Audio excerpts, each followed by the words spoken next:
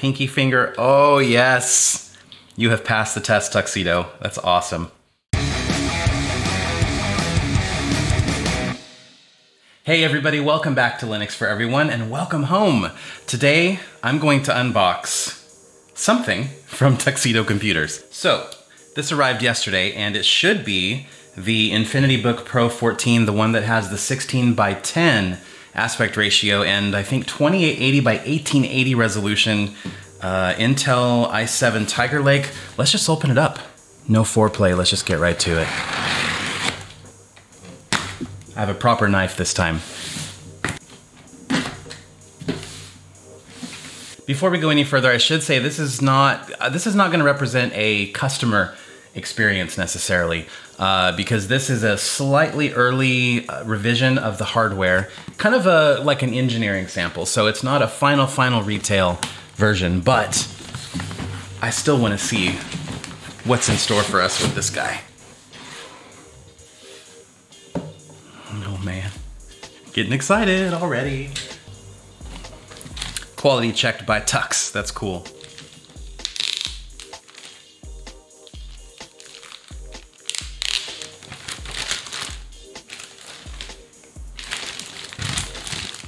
Ooh, yeah. Here we go. Let's just, let's save this for a second. All right, we've got ourselves another Tux mouse pad, awesome. I have like 3 of these now. Very cool. Okay. Put that guy there. Now, what is this? Whoa, what is this stuff? Let's see. Another quality checked by Tux.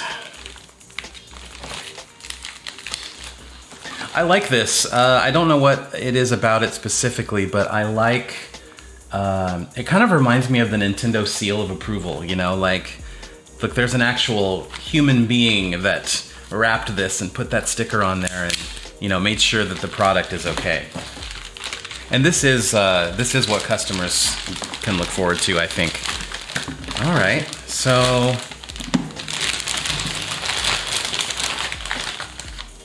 Oh yeah, nice. All right. Wait, we got something else here? Okay. We've got a couple Tuxedo pens. And a nice lanyard. This is cool. I actually don't have any lanyards anymore, so this will come in handy. Cool. A notepad for our pens. And we've got a brochure about My Tuxedo Cloud. This is a personal login for My Tuxedo Cloud. Nice. This is in German, I believe. I think you can specify English or German for your overall product, but Tuxedo Control Center, okay. It's a nice, you know, it's not just like a piece of paper, right? It's a nice little booklet, full color, nice print. Thank you, good people at Tuxedo. Thank you for not putting, well, I'm assuming that you didn't stick that on the laptop, so that's a nice move. This is the Web FAI stick. You can just stick it in your Tuxedo system and get yourself connected to Ethernet, and then it will just download like a minimal installation script, and you can install Tuxedo OS or a whole bunch of different Linux distributions, different desktop environments, etc. So really nice to have. And this is probably here to ensure that you can get connected via Ethernet when you want to do that. Yeah, nice. So we just have a USB-C to Ethernet adapter because this guy is probably so thin. Let's have this handy anyway. This is the Tuxedo Pulse 15, and as you can see, it does have an Ethernet port. And this is going to be our power brick, and I think that's it. So yeah, this is just going to be a standard power brick. I've got of course, the EU version. Put that over here. Take a peek here. Ladies and gentlemen,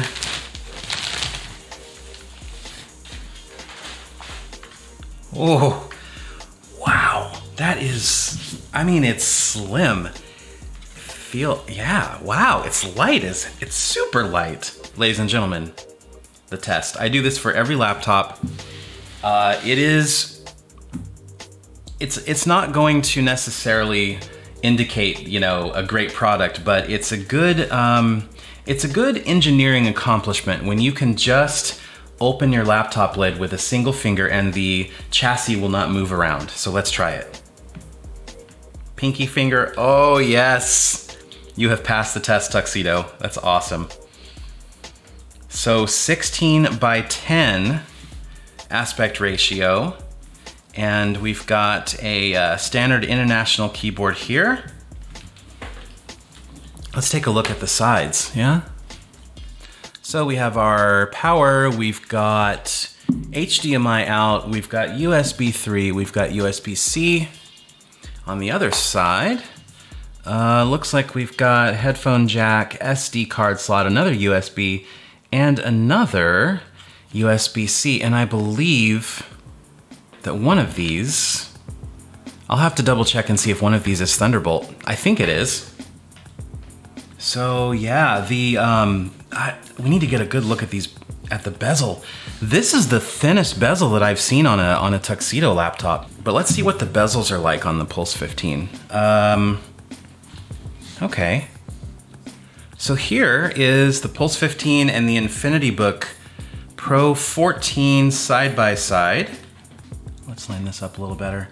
Yeah, these are at least, I don't know, 2-3 centimeters narrower. The top is narrower, the sides are narrower, the bottom is definitely narrower. Now that of course comes at the expense of the Tuxedo logo here in the center, but that's perfectly fine. And again, I love that there's no stickers. No stickers at all. They're in the bag if you really, really want them, but I'm pretty sure you don't. Here's another nice difference that I appreciate personally. Your mileage may vary, of course, but do you see how the trackpad kind of extends all the way to the bottom here, and I really like that. It's nice and roomy.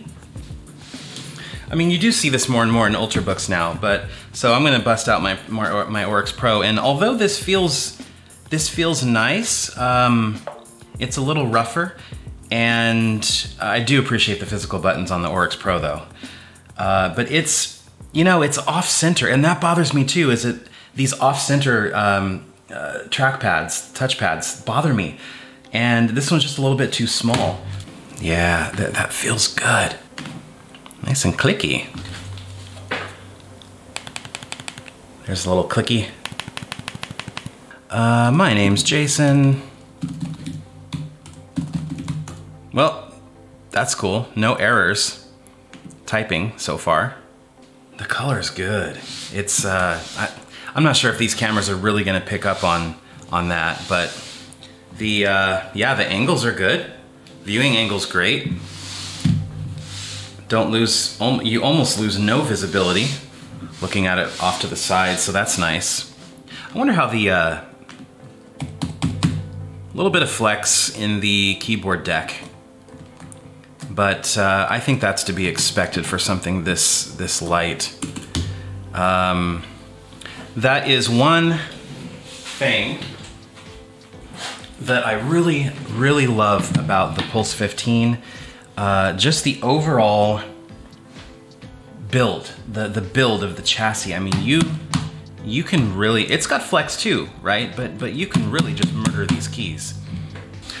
Still, this is, yeah, feels really good. I love this touchpad. Man, that's nice. You know what I've got to do? I've got to fire up Firefox.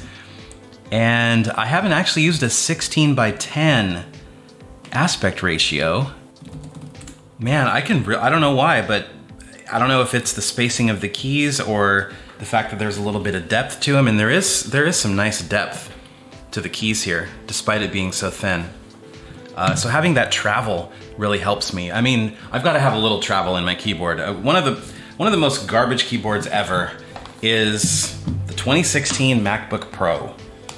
Just no travel at all in these keys. It's just, So, you want to check out Linux, but you've heard some things. You're gonna have to use the command line for everything. Linux doesn't have like any. So the speakers are, and considering I've got this whole table is just a giant mouse pad, as you can see. So it's got, you know, some sound dampening characteristics to it. And considering that these are downward firing speakers and I've got them flat on the surface here, it sounds pretty good. Popular software. I mean, no, don't get me wrong, it's not a high quality sound, but it's a nice, loud, clear sound. I've heard them too, and you know what? They stopped me from trying Linux until just a few years ago. God, I love this display. Man. It's so crisp. I mean, the pixel density is, well, dense. Okay, I have to test this resume feature now that we've got the full desktop environment running.